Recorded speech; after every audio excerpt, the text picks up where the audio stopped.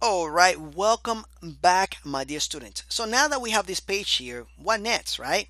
Well, we need to actually put this file CI into our code editor, right? So we can start looking at the code. So I'm gonna go to my htdocs and I'm gonna drag my CI folder into my code editor, which I'm using, by the way, called Sublime Text. All right, you can use whatever code editor you like. It really doesn't matter, as long as it's an okay code editor that you can see your errors and syntax highlighting. Beautiful. So right here, we're gonna inspect CodeIgniter.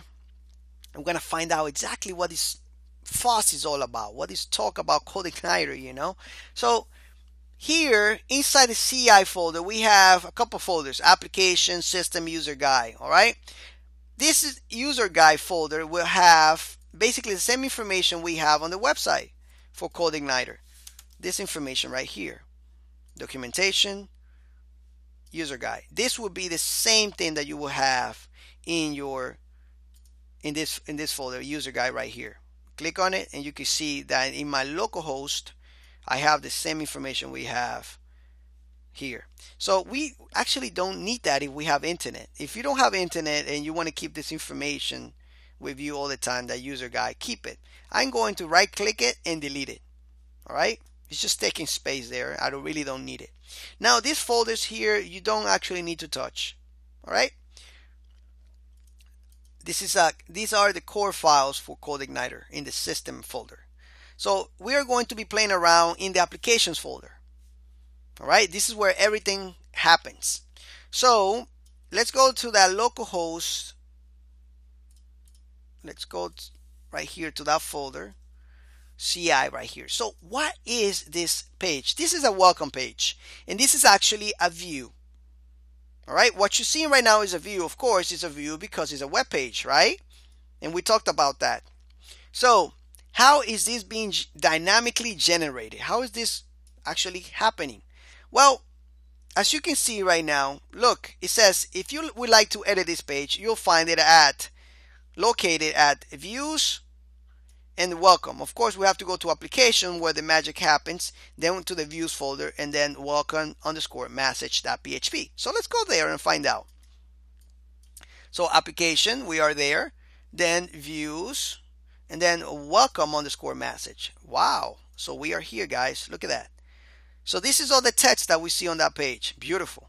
So if I wanted to change the title here, I just say welcome to Edwin Diaz course, CI course, and save. If I go back to that page and refresh, we can see that it changed. Beautiful. So, all right, Edwin, now you show me how to do this. What next, right? That's what you might be asking yourself. Okay, perfect. This is not very exciting, but I can guarantee you it's going to get exciting. All right. So how is this view being generated? It's crazy, right? Because it's in a folder called views, and right here on top, we actually don't see that anywhere. I can't just come here and say views and type in the file name, right? Enter, you see it doesn't find it. And if I go here, it doesn't find it either. All right. So this is being generated by something called the controller, and we talked about that. So let's go to the controllers. And where are the controllers? In the controllers folder. Remember, it's three things: controllers, models, and views. All right. So if this view is being generated by a controller, how is the controller doing it? Let's go to the controller, which is welcome.php. We click on it and we can see that the controller is just a class called welcome. All right.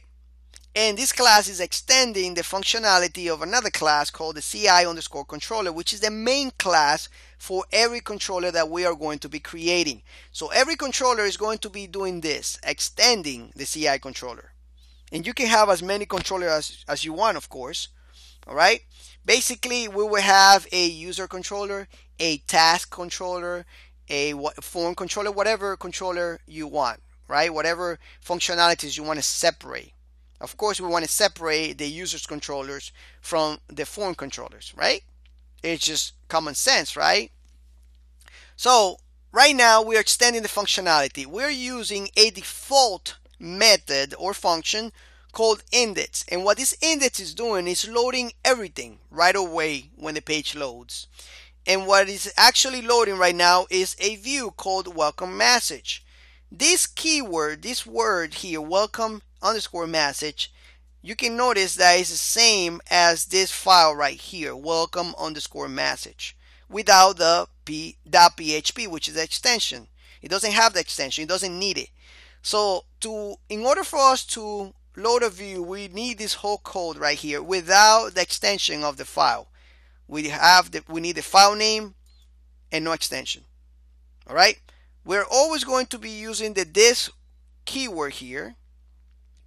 All right, to refer to whatever is on this class right here, or in this class, of course. So we use this, and then we use load. All right, and then the method view. This method view will load that view, that page. It's basically like including it in a way. All right, that's what basically that class, that method is doing. All right, so if I take this off here and I'm gonna comment that out, and I'll say something like echo, this is the welcome controller,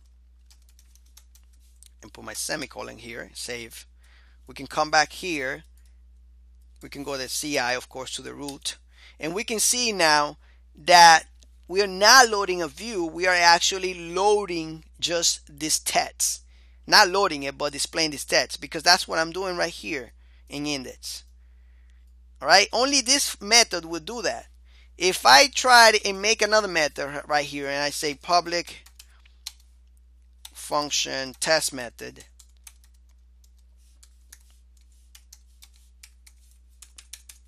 and I use this, and I comment it, I take this out, right, and save it. Watch what happens. Enter. Now it doesn't find the page. Why is that? Because only the index method could do that, could load something right away when the page is loaded. All right. So on the next lecture, I'm going to show you how to use more methods, all right, for this welcome controller.